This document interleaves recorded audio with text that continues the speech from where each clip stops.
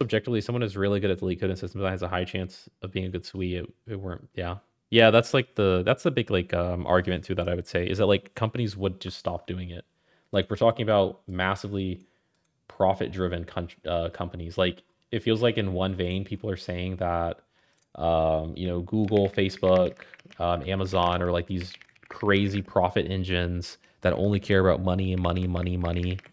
And in the same way, they're just gonna let and hire like stupid software engineers and not cut them. Like Amazon will like cut you so fast if you're inefficient and put you on PIP.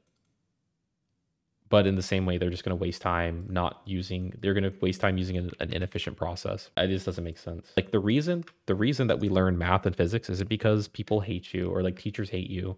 The reason you learn math and physics is because it teaches you critical thinking skills that you can use to solve and apply to other areas of life.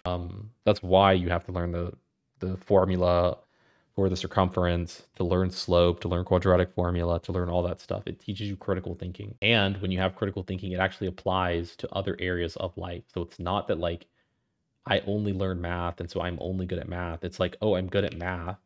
And this is very, very related to other aspects. Like if I want to work into finance, I can actually easily transition over into finance because money and math are like, there's a relationship between them. The same with Leetcode too, but people haven't gotten that.